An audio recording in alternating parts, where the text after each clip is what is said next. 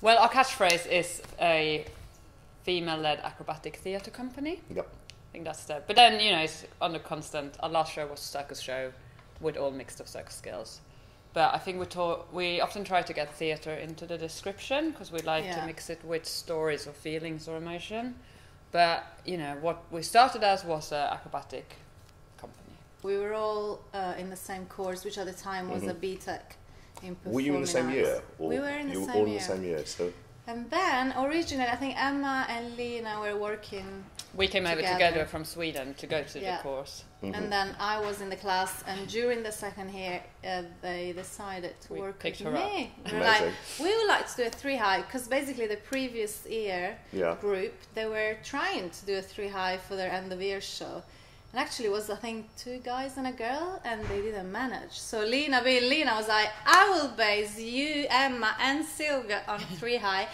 And we managed. With the acrobalance, you've got to have a base, and then because we were a trio, a middle and a flyer. So, okay, we picked according to size, although Lina was the base, so she's not quite.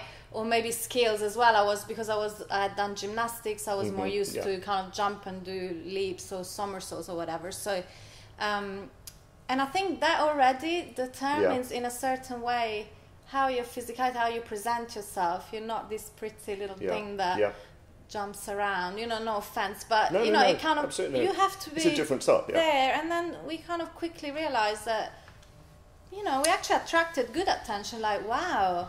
You can do that as 3, and you're not even that different in size. It's not like a massive guy with a tiny girl. Yeah. The starting point partly was, let's do some tricks that they don't expect 3 women to do. Even though, and in the combination of bodies that are not expected. But, I mean, I did come from quite a radical anarcho-feminist background in my teenage education. Yeah. And, I mean, I was very, like, I think very much that, like, we don't want to do that. We want to be able to be us and be ourselves and not pretend to be someone else. We don't want to package it a certain way to be accepted. So it was definitely the physicality like helped that, but I also think that's partly why we chose that physicality. It was a conscious decision to go, we would like to do this as 3 women because at that point people didn't expect it to be so. And for me, outdoor arts and circus, when I started, it was actually after having done a lot of like saying this is wrong, this is, you know, no, I was like, let's create something that's the positive. Let's create something that I would like to see. And I would like to see 3 women just doing their shit without having to apologise or dressing up for it. Because we're all on the same page as well. What, as Lina said, what we wanted to say as women on stage or in training, in a training environment was very much, you know, we're just going to try this and we want, you know, there's nothing else we want to say, you know, we just want to do this and that's what we want to do.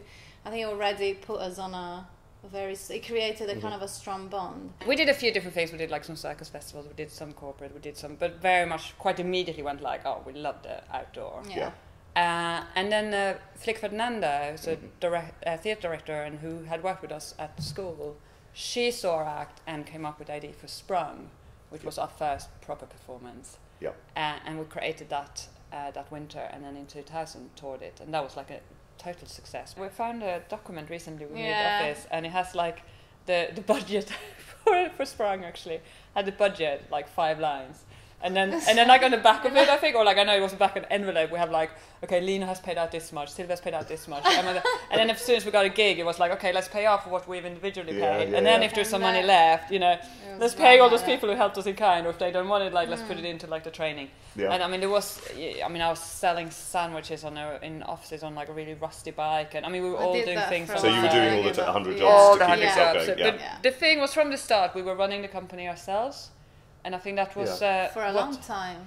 What was really hard, but really paid off. And it was this choice at points of going, this is too much, you know, and it takes too much energy from the training. You know, we want to train more, but you have to do all this administration. And but on the other hand, it was like, well, do we pay someone else to do it? And then we do training, but then we don't have, like, we can't afford to pay someone else.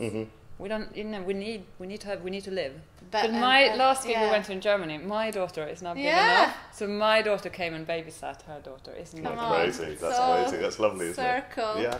But it's also the physicality. It's not easy to, you know, it's going back to work after having a kid is always hard, but then you're going back to like work where you're like, balancing in the air and throwing in the air and just building up the muscles again after what's one of the hardest demand on your body. I think the thing with circus and our skill, like the acrobalance, in those early years when it was really hard to make it, go around, the fact that we had to do the training, we had to train like 3-4 days a week to maintain our skills. Yeah.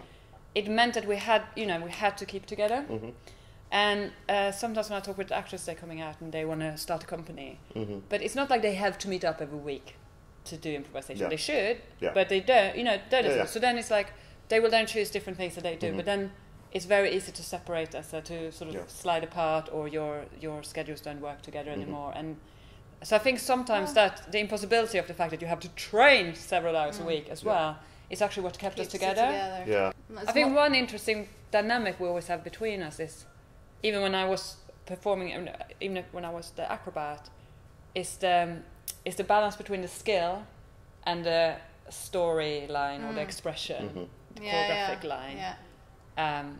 Where I'm like, oh, but I want to tell this, want to do that, and Silvia's like, but don't forget the skills. We need to spend some time on the skills. Yeah. And but this is crazy fire juggler versus gymnast as well, isn't it? Yeah. But I think a lot of the stuff we agree. Even I can't when remember a show that thing. I don't think there's ever been a show that you loved and I hated, or vice versa. No, that's true. I think we have. I wonder if it's like a grown taste, because we've worked together. We've seen so many things together throughout the years. Maybe it is a grown taste.